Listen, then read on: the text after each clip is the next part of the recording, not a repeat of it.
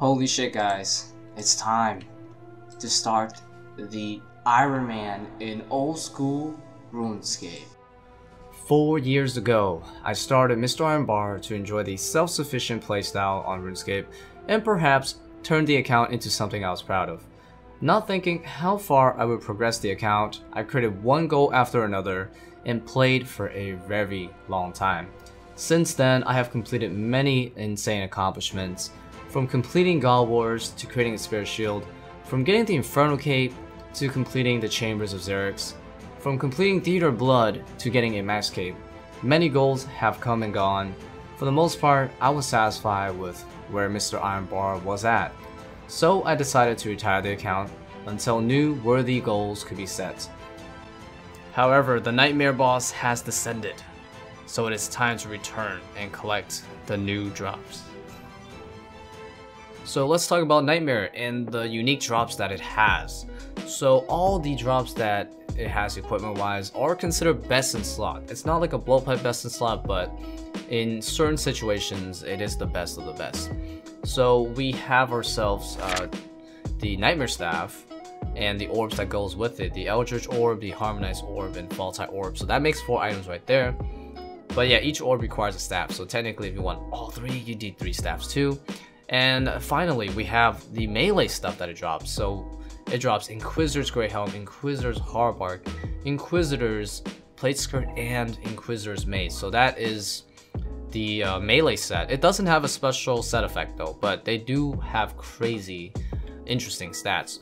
So the armor and the weapon is basically known for its immense crush accuracy. So the armor set alone is about, I think, 32 crush accuracy, which is crazy because there has no armor top and bottom in the game that has crush, so it's the first of its kind. But yeah, they'll be really good on things that are weak to crush, like Cerberus if you're using like a scythe, or the mace of course, and the bludgeon, and same with like Hellfire Queen. And of course the boss is extremely weak to crush, so yeah, that armor is perfect for that place. Now the Inquisitor's Mace is probably my most desired item because it is the, on average, best DPS crush weapon in the game, surpassing the bludgeon, surpassing the Elder Maul, and it pretty much ties with the scythe in a lot of situations. It is the most ideal drop. Unfortunately, the staff has an insane cost to use. Even if I do get lucky and I get the staffs or the orb, to use it is very impractical on an Ironman because in order to use it to its full effect, I need to get Tome of Fire charges, which means I would have to get like 200 mil fire making in order to actually use it. Getting the melee stuff, ideally first, would be like a godsend. So I want to quickly talk about the drop rates for the Nightmare because it's super important to how I'm going to plan out the strategy of how I'm going to grind this boss going forward in the future. So we already know the official rates because Jagex revealed how the drops work, and the most efficient way to get a drop from Nightmare is actually going to be through soloing.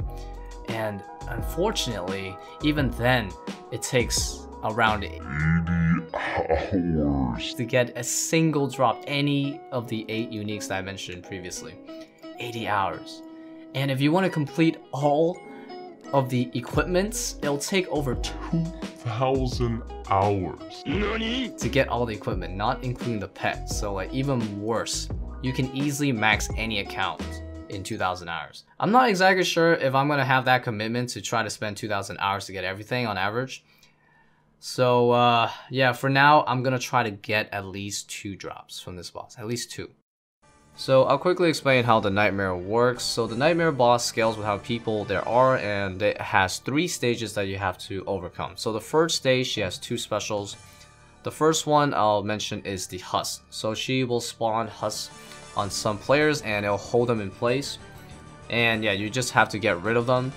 And the other move, it's like the Flower Barrier that she activates. So when she does it, 3/4 of the map will damage you. So you have to make sure you go to the square that is surrounded by flowers that are alive. That is completely safe. And then after that, she will move on to the second phase. So the second phase has, again, 2 special moves. The first one is Parasite. So she'll send some parasites to people and you gotta cure it with a bomb or a Sandfuse Serum. If you don't, the parasite will hatch out of you and it'll hit like a 50 to a 60. Surprise! And yeah, you don't want that. But yeah, you have to kill the parasites when they spawn though, because it will heal the boss and heal the pillars. And the other move she does is the reverse prayer. So when she activates it for a short period of time, your protection prayers aren't exactly what they normally would do. So if you pray melee, for example, it's not pray melee, it's pray mage. And range is melee, and then magic is range. So you gotta keep that in mind. It's pretty dangerous. The final phase involves another 2 special moves. So the first one I mentioned is the dive. So she'll randomly teleport to the side of the map, and then she'll dive in a straight line. If you are caught, you get hit about a 50-60. And then the other one is the mushroom spawn. So she'll spawn mushrooms on the ground, and if you touch it, it will slow down your attack speed, and it will also make you unable to run, and it can pass on to other people as well. So that can be pretty deadly if you get caught in the mushroom and then she dashes quickly. In between the phases, you have to charge the pillars though, so that you can actually hit the boss, because you're actually just breaking down her shield. And then after that, you have to defeat the walkers that's gonna try to approach her, because that's like her energy. She'll charge a powerful attack, where yeah, basically how hard it hits depends on how many enter. So if none of them enter, it's 5 damage. If all of them enter, the fight is pretty much lost. That's 1 kill. But yeah, it's very unlikely that'll happen. And besides that, she does have a few moves that she'll use throughout the entire fight. She has an auto attack from range, melee, and magic. They can all be blocked with prayer significantly. And she also has a dark hole attack, where basically she spawns like dark holes across the map, and if you're caught in one of the squares that has a dark hole, you will take like 50 damage. All avoidable though, you can just move away from it. And yeah, that's pretty much the gist of the fight. Yeah, there's a lot of mechanics, but it'll keep you moving, and it's actually pretty fun. Okay, hey, finally first kill. Yo, I got 125 anti-arrows, bro. Yo, dude, new PB. Yeah. Yo, 39 gold ores, by the way. That's rough, dude. Oh, Torsto, the best drop so far. 4 Torstos. This is better than the AK that you should get. Alright, let's go unlock this Resilum bomb thingy. There you go. Gotta actually give him one so you can start buying a bunch, so.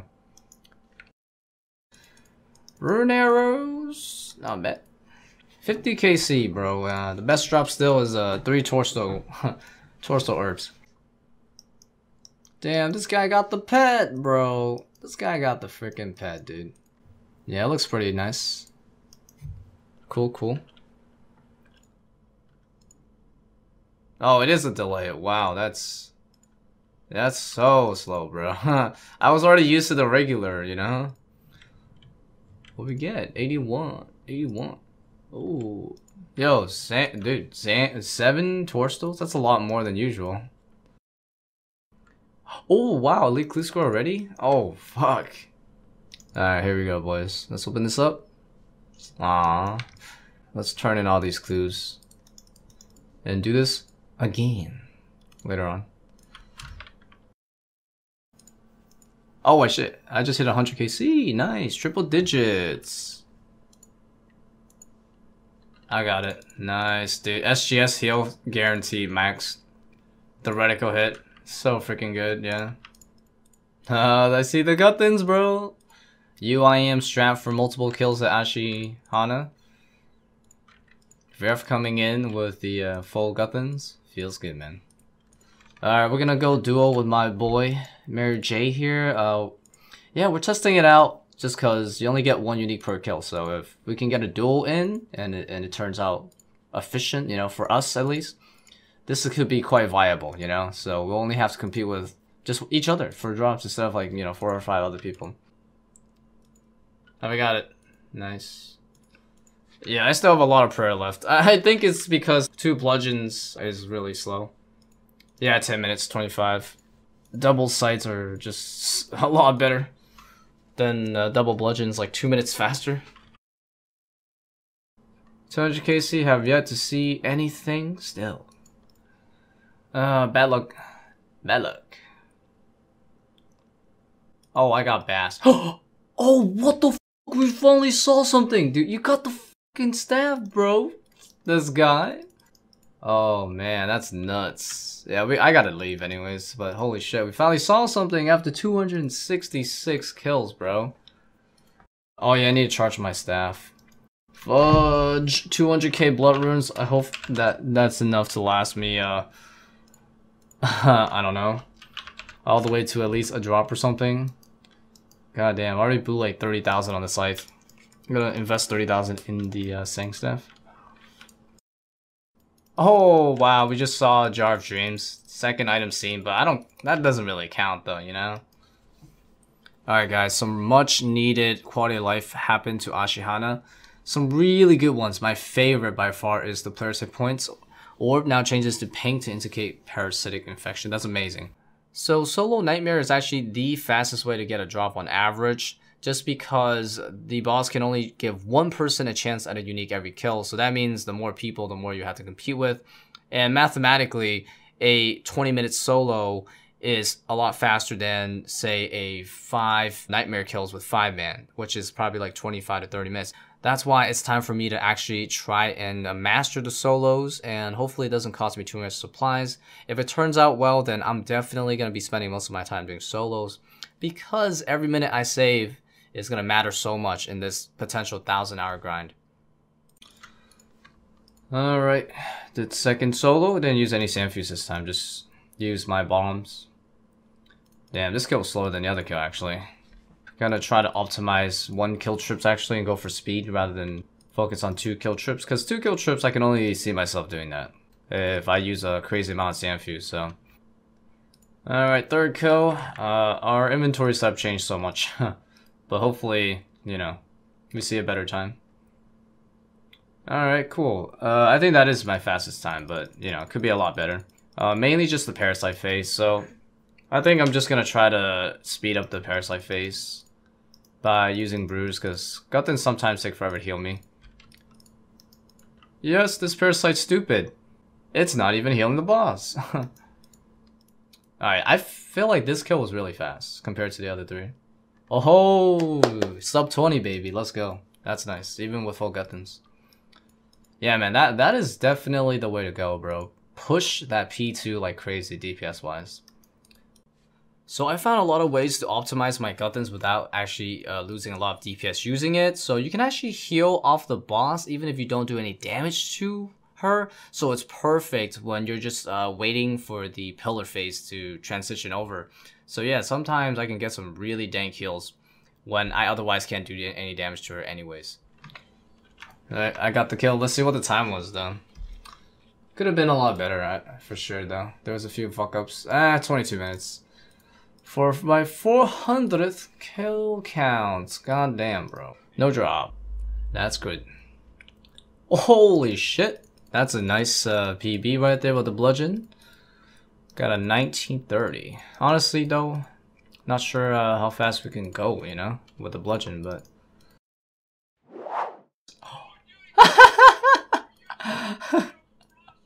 Hey, man, you know you could have banked.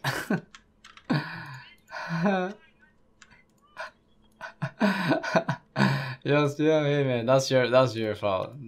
Yo, it's just walking around. Oh, yo, I want to show you guys something cool. So, RuneLite finally added the Nightmare into their logger thing. And yeah, I'll give you guys an idea of how much money you lose if you don't get a rare drop. So I got 98 kills. It's actually slightly more than usual because I got half of the MVPs, which give you a slight bonus, right? Oh fuck. Oh shit. I don't know if I can get it on time. Nope. That's so unlucky. God damn it, dude. That's gonna hurt. Are you kidding me? Alright, it's time to hit up the secret stash of Snape Grass from the 90,000 moss shines because we're gonna put this to good use. So the potion that I'm using the most right now for Ashihama is Prayer Pots. Yeah man, nothing else comes close to the consumption on this bad boy. So just gotta really farm these two things, the limps and the Snape Grass. Alright guys, so I'm gonna quality of life my nightmare solos a bit. Yo, check out this new strap, bro. It's pretty dank. I can actually destroy my Jagex medallion now. Easy! Now I have a space, so I don't have to juggle shit anymore. And I can just bank using the Mount Karam.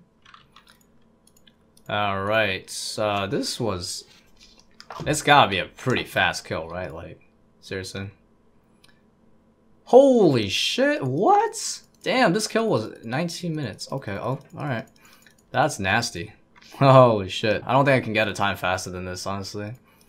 Unless, I spam the scythe or something and get lucky, but okay. I wasn't recording today because I forgot, but luckily I do stream on twitch.tv/RiceCup. And yeah, I was able to actually nab the clip.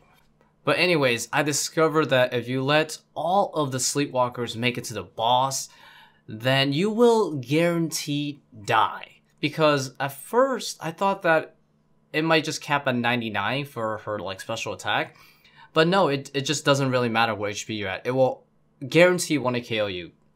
I found a way to stall the parasite from healing the boss by lowering the boss next to the wall. It helps increase the chance that when the parasite spawns, it will get stuck on the boss for a while, stalling it from healing. So it's massive time saver. Wow, you got Jar of Dreams. I'm gonna pop out my God Sword in a second. I want to show you guys something interesting. Haha, nice. I lose 0 time with a God Sword, easy. Oh, that was a good kill. 600. God damn, boys. I think I'm like close to 100 souls probably. Yeah, I've been keeping track of the kills that I've been doing solo ever since I got the multiple Dragon's medallions, but I've done so much before though. We're over 50 souls for sure, but yeah, 600 KC. I've been doing this boss for 2 weeks straight, averaging at least 10 hours a day, just grinding this guy, but unfortunately no drops. I really wanted to get a drop on the first episode of the Nightmare Arc. I've done 500 small groups of like size 4 and 5, and I've done over 100 solos, and that puts me easily over the average rate to get any drop. So yeah, man, we just ain't lucky this time around. But what do you guys think, man? At what KC will I get the drop? Please leave it down in the comments. I would love to know. And here's a snippet of about 300 kills worth of loot though. At least you can enjoy that. If you guys enjoyed today's video, definitely consider giving it a like. I'm assuming you did because you made it to the end. But yeah, it would help out a lot in promoting this video.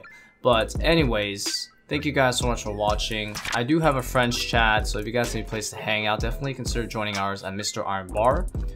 And also, consider subscribing. That way you won't miss on future videos. And if YouTube content isn't enough, I do stream all of my live progress on Twitch as well. So consider visiting us on twitch.tv/RiceCup.